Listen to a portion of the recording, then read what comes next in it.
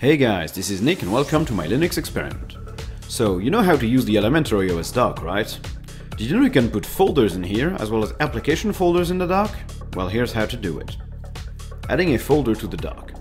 That's the really easy one. Just open a file manager and drag the folder to the dock. You'll get a shortcut right here and there, just like with an application. Clicking the folder will open a list of all files and directories contained in that folder, and clicking one of these will open it. You can't drag the folder to a new emplacement on the dock, but you can drag apps around the folder to move it to the space you want. Adding an applications folder to the dock.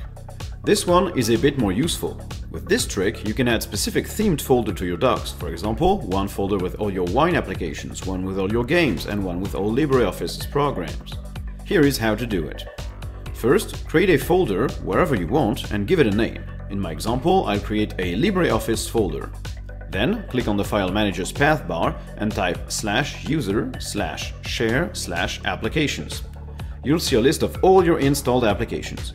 Find the one you want to put in the folder and copy them. In my example, I'll get everything related to LibreOffice. Paste these files in your newly created folders. Finally, drag that folder to the dock, and boom, you have your applications folder. If you want to have the full list of all applications on your system, you can also drag the whole /user/share/applications folder to the dock, but that list is going to be a bit tricky to navigate because it's going to be very long. This is a handy quick trick to optimize the use of your dock space and regroup your programs thematically. I hope you guys enjoyed, and I'll see you in the next one. Bye!